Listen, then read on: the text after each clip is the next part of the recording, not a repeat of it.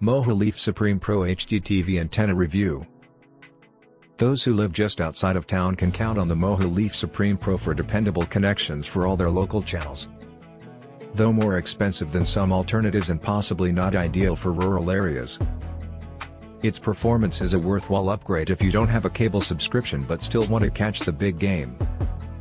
The Mohu Leaf Supreme Pro is a large, flat digital antenna that can be used with or without the power injector. It features both a black and white side to suit any home decor, though it should be placed near or on a window facing outside for best results. The Mohu Leaf antenna has a signal strength indicator placed on its white side, near the coaxial connection port.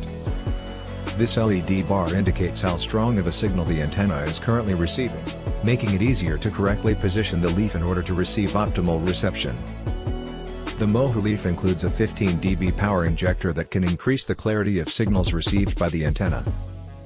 Though you may not necessarily need it and may receive more channels without it, we found it to be rather useful during our testing.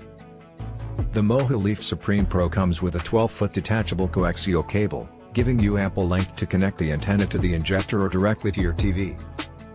This long wire is a desirable addition as opposed to cheaper models that only offer 1 to 2 feet of coaxial cord. The performance of an antenna is dependent on a variety of factors, especially its location. In the Buffalo metro area, we were able to get 54 digital channels, and the main stations like NBC, ABC, and CBS worked without any problems. However, your mileage may vary. Results will differ depending on how far outside of town you live.